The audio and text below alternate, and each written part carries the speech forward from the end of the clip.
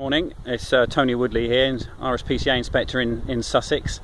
Just got called to what was thought to be an injured collapsed fox. It was kind of on a landing at a block of flats. I'm not too sure how the fox got there. There's a communal door. It may have been that door had got stuck open overnight.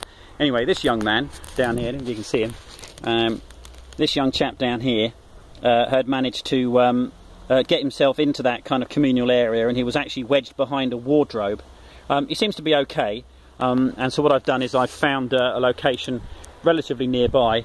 There's a rough patch here, plenty of cover, and I'm going to let him go here, and hopefully he'll go in the right direction that way.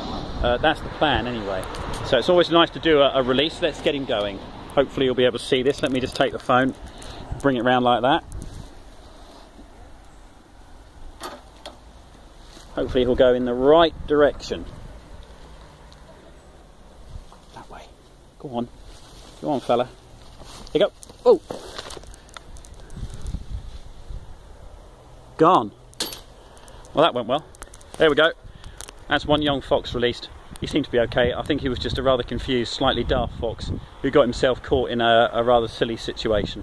Anyway, that's a quick job done, and we'll move on to the next one now. Cheers, bye-bye.